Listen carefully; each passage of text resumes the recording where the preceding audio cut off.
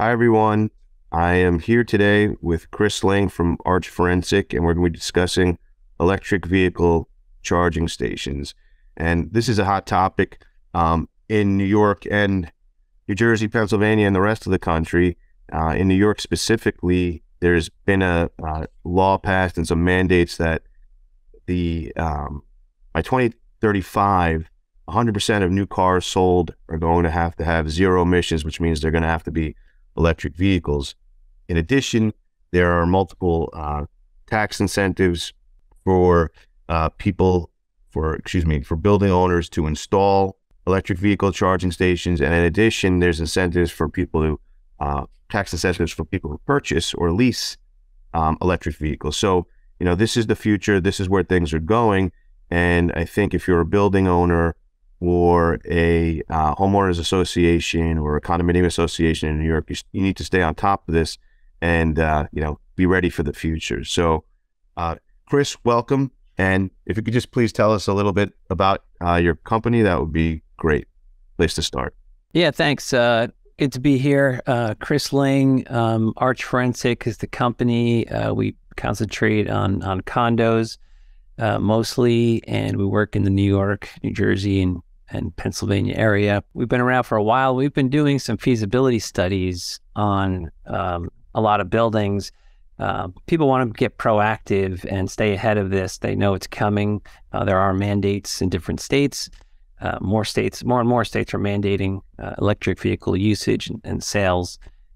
So we get hired to help out the buildings, kind of proactively plan, how this will be implemented. Since this is sort of a new, sort of technology, and not everyone eventually is going to have an electric vehicle, but currently not everyone does.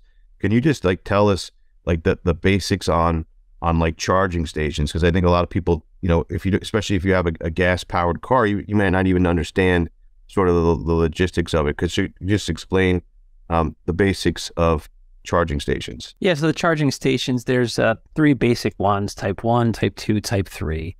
Type 1 is the kind you plug into a regular outlet in your garage and plug it into your car. That's the cheapest to buy, easiest to install. It also takes the longest to charge your vehicle. Then there's a type 2, which will charge your vehicle quicker. It's bigger. It's a 220 volt plug into a special plug, either in your garage or on a post outside by your parking spot. And then there's level 3, which is commercial grade charger, which you might see at gas stations, and that would be for public use. In your experience, in, let's say, a parking garage, let's say a building owner, a landlord, commercial landlord, I would imagine they would get a commercial application. But let's say in a HOA, like townhouse development or a condominium development, do you think, which level charger do you think they most commonly install, if you know? Well, depending on where you are. So inside of your own garage in a townhome type situation, you'd have a level 1 or level 2 likely. Level 2 can be put outside on a post. So you wouldn't see a level 1 outside. Level 2 now has the ability to lock out from other people using your charger. So if you have an outdoor parking spot and you have a level 2 charger there, that'll be your dedicated charger, and you can lock it out if somebody else tries to plug in and tries to use your charger. Level 3 is the ones you'll see most often outside, and you can choose, even if you're an association or a building owner that has dedicated spots, you can choose to put in a commercial grade level 3 charger. And then with respect to these different kinds of installations, what are some other considerations, like location, where would, and I guess that would also depend on the building type. So maybe answer that together is where would you install one of these applications? Let's say for the different building types, multifamily versus townhouse development. Yeah, you want to consider the different types of parking situations. So if someone's in a condo that has townhomes, that's your own dedicated garage connected to your unit. That would be a probably type 1, type 2 charger that would be inside the unit. If If you have outdoor parking, then you can consider the type 2 and type 3. You might want to also consider where that parking is located. Is it near a building? Can you separate it from the building? And can you separate the vehicle charging from each other as a safety precaution? The commercial grade, type 3 is a very good option because you can make money back, right? So you can actually charge it's like you're a gas station. So people come and fill up on their credit card, and the owner of the building, gets the money from that, and they can mark it up, to help pay for the charger installation so that they can break even on that or make money if they choose to. Right. So I think you had mentioned that the level 1 and level 2, you're talking about a 120 or a 220. So just overall though, what do you think, or I guess from a owner's perspective, you mentioned there's ways to monetize it.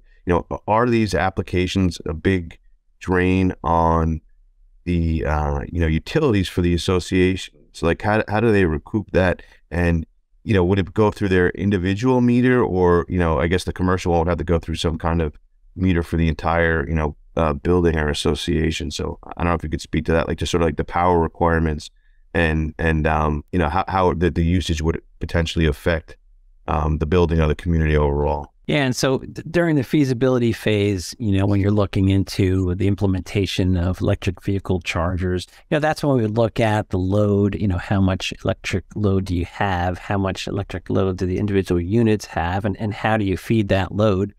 So it may be the case outside that the association or building owner would want to go with a commercial grade, and they would run off the building's power. And you may have to upgrade it. You may not have to. The commercial chargers have load sharing, so they actually communicate with each other.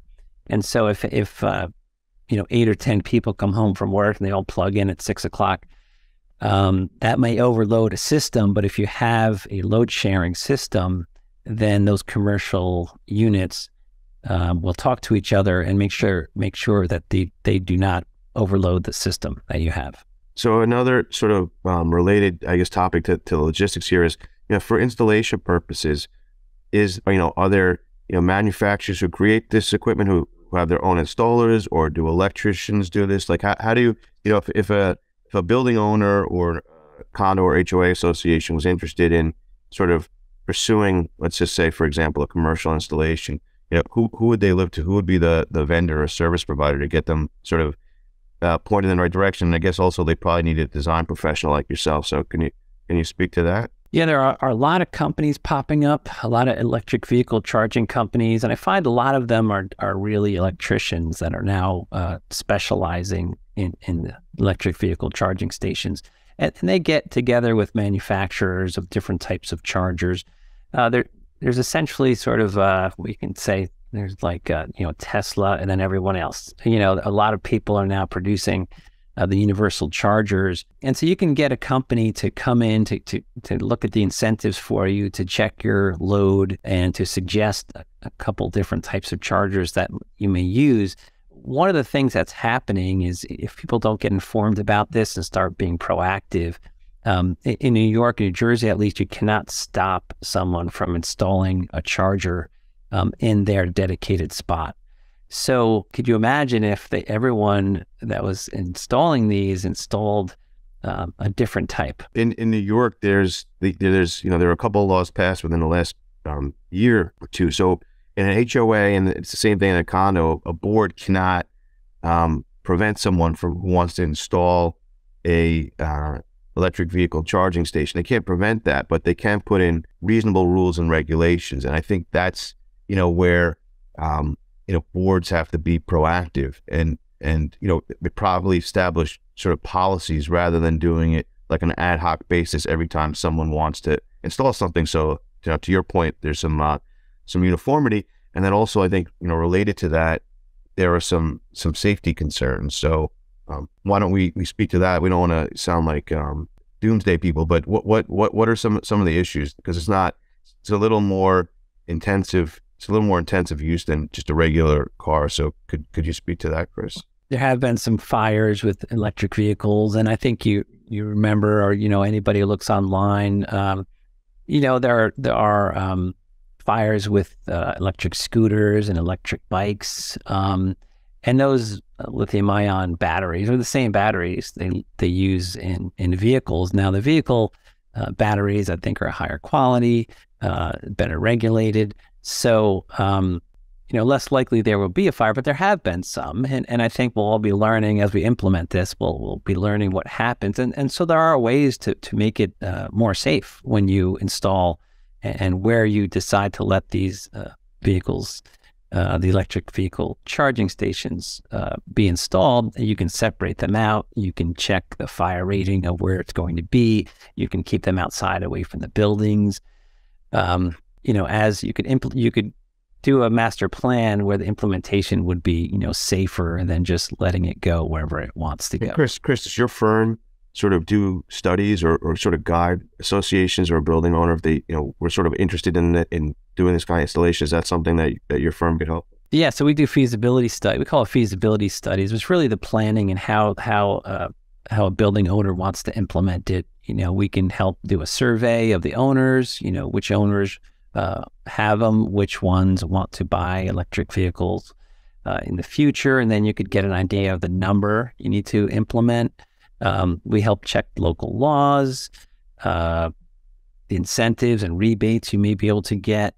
We help pick the type of charger so that you can select one, just like you might select shutters on a building or a light post.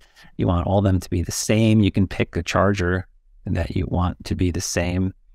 We can help find vendors, and then somebody like you would have to come change the governing document. Yeah. Also, I think it sounds, obviously it's here, it's coming, it's here to stay. There are a lot of issues here that building owners and board members and property managers need to be aware of.